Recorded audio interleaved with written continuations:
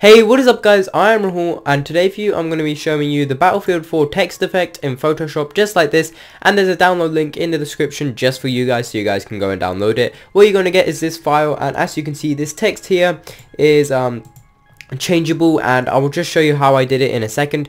But for you guys that don't really care and you just want to have the text for all your like edits and stuff, or your background or whatnot, you can just download this, change the text, move it into your own file. So say you had a file open just like you had a file open like like this. Say you had a file open like this, then what you can do is you just right click on the text, duplicate layer, and then put it into your new file, and then once it's in there you'll be able to change it and everything. So that's pretty cool.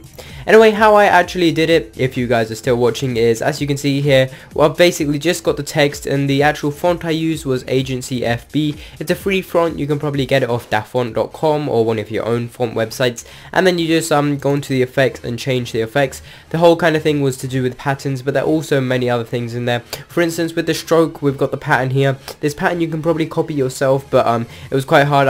What I kind of did was I just went on the actual Battlefield logo or text, and I kind of just copy and pasted the pattern, and I got it here. So that's how it is.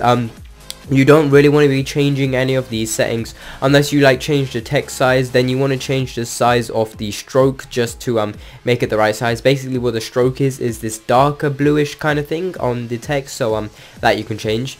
Then we've got the color overlay, kind of a bluish tone. It just gives a little tone to the text. Gradient overlay is the same kind of thing, the bluish, but it fades out to a transparent color. So there it kind of goes in and you can kind of see it. As you can see, it's blue at the top, then goes down to the whitish, and that's pretty good because that kind of looks how looks like how the Battlefield 4 text looks like. Then we've got another pattern. This is for the actual text, that kind of bumpy text that you get. Without this pattern, if you look, it's just pretty much plain, and it looks alright, but I think with it just looks better. But you can choose which ones you want on and off. And then finally we got the outer glow, which just gives it that kind of like blue glowish feel. Without it, as you can see, it just doesn't look as good, but with it, it looks really good. So you guys can choose, like I said, any of these on or off. The download is in the description. Media Fire, you should just download this file and get it yourself.